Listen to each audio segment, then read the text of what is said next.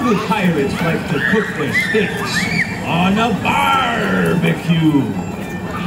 This is Pirates of Pinehurst. We're in Sherwood at the corner of Pinehurst and Woodhaven. We're a street of about 6 or 7 houses that have a Pirates of the Caribbean theme.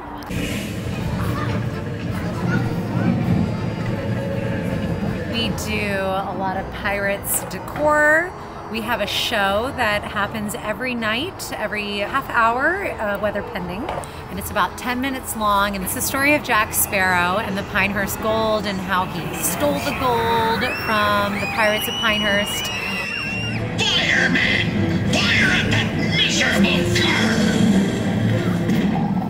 And now the treasure is hidden along the trails and parks of Sherwood, and you gotta find it.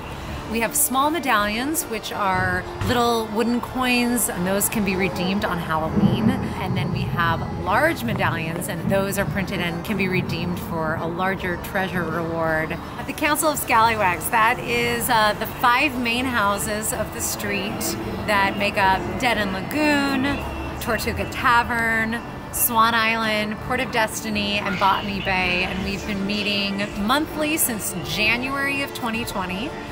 We kind of all got on board once COVID hit and decided, you know what, we wanted something fun to do, and we wanted to do this to do a cool show, but it's been really fun to watch the community get behind this and enjoy it, and have people come back and people go out for the treasure hunt and tell their family about it. It's been pretty great.